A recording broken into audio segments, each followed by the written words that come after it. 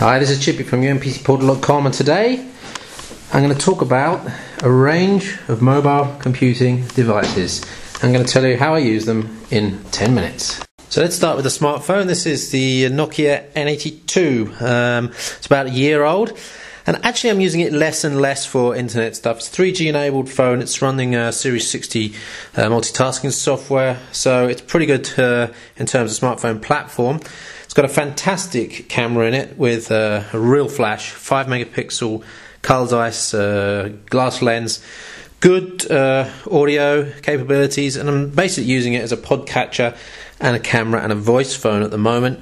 I do sometimes use it for a little bit of twittering maybe, and m.reader.com of course, but apart from that I'm finding the web experience pretty lacking on this now, so I'm tending to use a separate device. So that's the Nokia N810. Then we got another Nokia device here. This is the Nokia N810. It's also about a year old, running pretty much the same hardware as the smartphone I just showed you, but it's running MIMO software, and it's a full Linux operating system. It's got a 4.1-inch screen and a keyboard, and this is where the difference is between the smartphone and the tablet. In terms of connectivity, it's only got Wi-Fi and Bluetooth, but I'm using it tethered with the phone quite a bit, and I'm tending to use it a lot for microblogging and instant message presence. It's also got navigation on it, GPS, and it's got a full browser on it, although the browser is extremely slow, so I'm tending to use it only for mobile websites. But for using Google Reader, it's absolutely a real joy to use and read RSS feeds on this. So that's the Nokia N810. Now we move on to an Intel-based mid in the same form factor as the Nokia N810, and really doing much the same job as the N810, except at a very professional level. So this has got a fast full browser. The browser is about 3 times as fast as that on the N810, and that's what I'm using it for. It's actually got 3G built in as well, so this one is really an on-the-go professional level browsing device for me.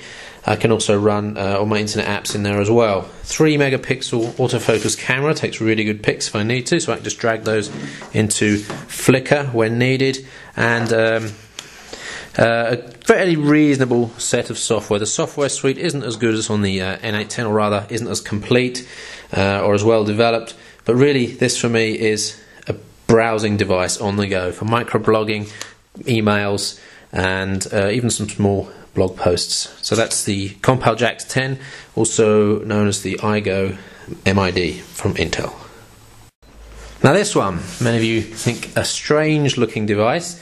This is the Y-Brain i1, so this is not the B1 that was originally on the VIA platform. This is on the Atom platform, and this is one that is used for functionality over form. It's very, very easy to use. It runs Windows XP Home. It's fast. It has 4 to 6 hours battery life, built-in 3G, SD card slot, 60 gig drive, and it's seriously productive if you want to do stuff on the go. You can actually use it as a full computer by plugging in a keyboard and a monitor, but I don't do that. I tend to use this for blogging on the go, for photo editing, for basically using my desktop processes on the go. If I don't need to, if I haven't set myself a task of actually needing a keyboard, for example, I'm not going out to write a report or something, this is a device I might take because it's basically my desktop processes in my hand, and that's the reason I like it. Up to 10 hours standby battery life, and as I said, 4 to 5 hours online beats most other devices. So, next step up is the Everrun Note. This is what looks like a netbook, but it's actually much, much smaller than a netbook. If you look at the size of the MID there and my hand, you'll see that it's actually one-hand holdable, which is very different to a netbook. It's actually got a keyboard where the characters are about as big as the characters or the keys on a netbook. So for actually typing text and reports, it's pretty quick. The keyboard's very nice. 800 grams. Hasn't got fantastic battery life, 2 to 2.5 hours, but it has got 3G and it's got a dual-core processor with a discrete graphics module in it with hardware decoding of video. So I can actually use this for video crunching on the go as well. SD card slot makes it useful to transfer files from my camera, and I'm tending to use this quite a lot if I'm going out and I need to do any writing. I can use this keyboard quite easily, getting used to it very nicely. Powerful, but definitely could do with a bit more battery life. That's the Rayon Digital Everon Note. Here's the first UMPC I ever bought. It's the tablet kiosk EO7210, I believe.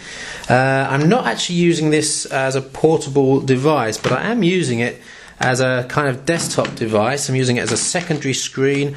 I use it with Synergy to share my keyboard and mouse, and because it's got TV out on the back and Ethernet, USB and VGA, it can be easily adapted to as a kind of media system. So really this is a kind of secondary screen for me, and the only reason I use it is because I have it. I probably, although you can get these on the market, they were selling them off for about 300 or 400 euros, which is quite a good price. And it's Pentium powered, so it's as powerful as a netbook running Windows XP Tablet Edition. So that's tablet kiosk EO UMPC. Then we've got one that's a very similar size to the Rayon Digital Everon I showed you. This is the Kojincha SC3. Now I'm not actually using this at all, apart from testing at the moment, Windows 7 perhaps and some Ubuntu builds, but I wanted to show you because it's got a very nice feature in the convertible screen. And the reason it's nice is because it weighs only 800 grams, so again it's down at the one hand holdable level, and as a Google Reader viewer it's fantastic. It's expensive to use it just for that, but that's probably one of the highlights of this sort of form factor and weight, one-handed weight.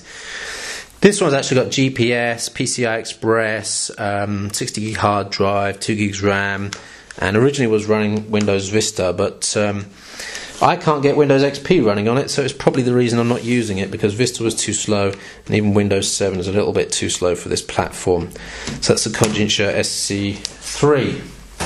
And then finally the netbook, and when you go back to the first device there and see how big the netbook is compared to all the others, it's almost like a laptop in comparison. Now this is the one I might use if I'm going away for any length of time, a weekend or going away on holiday. It allows me to continue my desktop processes with a bit more comfort. It's got bigger storage, bigger keyboard, bigger screen, but hasn't got the battery life, hasn't got the 3G of the Everon, so it's not one I might take down to the coffee shop, to be honest. And because it's 1.2 kilograms in weight, it's not very good in one hand. You can't spend a lot of time doing that in one hand, whereas with the other devices that are 800 grams you can. So that is it. There's my device set and what I use them for. Hope that's useful for you to get an idea of where some of these devices fit in, including the cup of tea there. And if you've got any questions, drop me a line on umpcportal.com and I'll try and get back to you with the answers. Thanks. You've been watching a video from Steve Payne at umpcportal.com.